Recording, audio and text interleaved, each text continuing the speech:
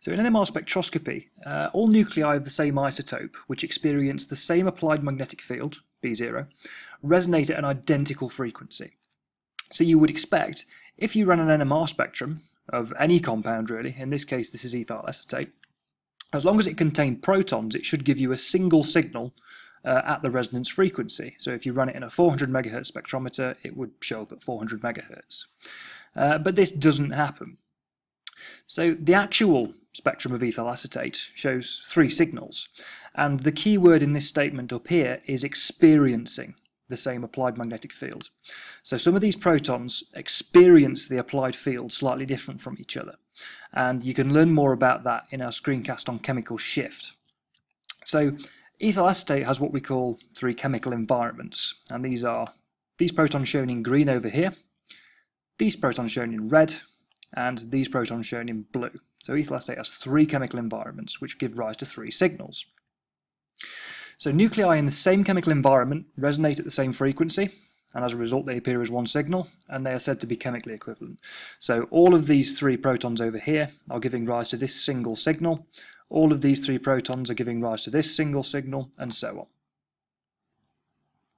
So we can test for chemical equivalence, or if 2 nuclei are in the same chemical environment, a number of different ways. So the first of which is that nuclei which are indistinguishable after a bond rotation are chemically equivalent, so they're in the same chemical environment. So let's look at ethyl acetate again, and we'll focus on these green protons over the left-hand side here.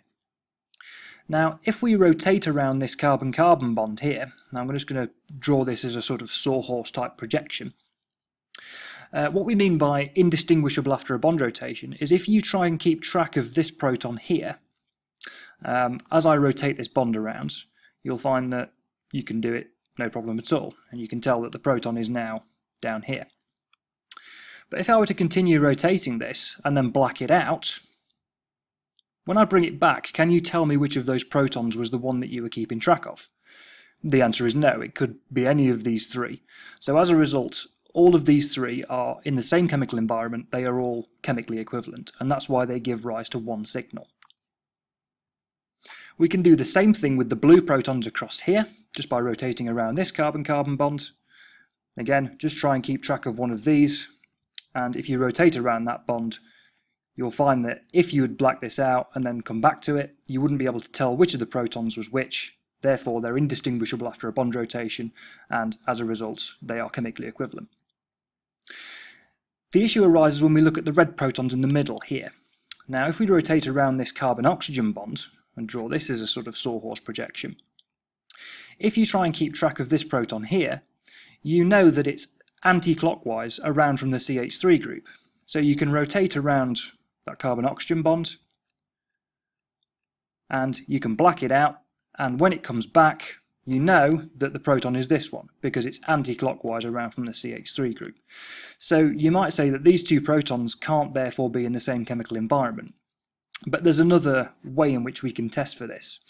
So if they're indistinguishable by a bond rotation, they're chemically equivalent, or if they're on opposite sides of a plane of symmetry, they're also chemically equivalent. So let's have a look at this molecule in 3 dimensions. So here's ethyl acetate, and the CH2 group that we're going to be focusing on is this one up here.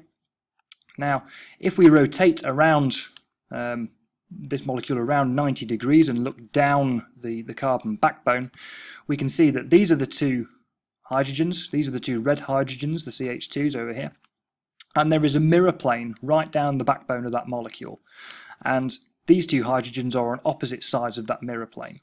So because the molecule is symmetric in the plane of the board, or in the plane of the screen, we know therefore that these are chemically equivalent and will give rise to a single signal. This molecule here provides an example of both of these. So if we look at the molecule, there is a plane of symmetry down the middle here. So as a result, anything that's on this side of the molecule must be in the same chemical environment as anything on that side of the molecule. So this hydrogen here, you can differentiate by saying that it's ortho to the nitro group, whereas this hydrogen is ortho to the bromine, so therefore these are not chemically equivalent. But this hydrogen here is also ortho to the nitro group, but it's on the opposite side of a mirror plane. Therefore, these are on the same chemical environment, as are these down here. If we do it by rotation, we can see that we can exchange the places of this hydrogen here and this hydrogen over here just by rotating the entire molecule across like that. And if we were to black it out and bring it back, you would have no idea which of these was the hydrogen that you started with. So we can identify these chemical environments either by symmetry or by rotating either a bond or the entire molecule in this case.